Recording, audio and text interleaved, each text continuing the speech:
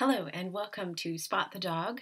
This is one of the challenges in the Making Web Pages Interactive with jQuery course on Khan Academy.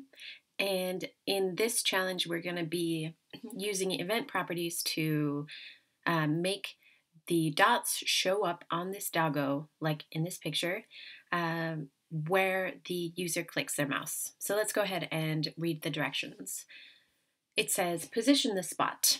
This web page shows an image of a white dog and places a div on the page when the user clicks the image. Currently, that spot shows up under the image. Change the code to use the event properties to position the spot according to the user's mouse position. Cool. All right, so let's go ahead and check this out. All right, so we clicked on the doggo, but this dog and this spot showed up. The dog is already there. He's already shown up. This dot showed up, but it's whenever we click on it, it just places the dot right there under the left of the image. And here we have in our code this style of the dot. And I'm actually, just for fun, I'm going to change this to purple. Aha, so now we have a purple dot. I think our dog might want to be a little bit more stylish.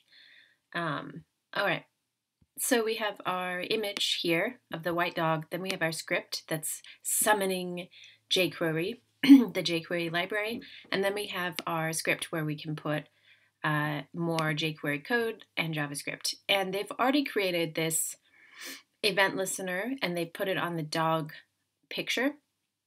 So right here we have this jQuery $, and then parentheses with the ID of dog pick in there. So it's saying find this image and put the event listener on it. And the event that we want to listen for is the click. And here is what we want to have happen. And that's this event right here. All right, so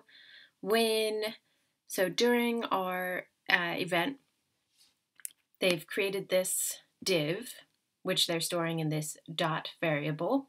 So there isn't a div in the HTML yet. They've created it here in the jQuery code. And then they're adding a class here to that div, to the dot variable. And then they are appending it to the body. All right, so what do we want to do? So it says, change the code to use the event properties to position the spot according to the user's mouse position. All right, so let's go dot CSS because we're going to, so I did $dot period CSS because we want to access the CSS properties. And then I want to access the top property and specify that, whoops, I don't need parentheses, quotation marks. I'm just going to say event dot client y plus, oops, pixels. There we go. All right, so we've got our top, and now it says, are you specifying the top and left? Yes, give me 1 second. I'll specify this left here. Event dot client x plus pixels. All right, so let's see if it works. All right, oh, when I click on this puppy, yes, indeed, these purple dots do show up, which is awesome. However, I'm getting these, are you accessing the pageX and page Y properties of the event object? All right, so because I have done something similar to this as in the plain old JavaScript Making Web Pages Interactive course on jQuery, which I did before this one, I used client Y and client X. However, they want us to do what we saw in the last video with Pamela in this course, which is use page Y and page X. And honestly, I really don't know what the difference between those two are.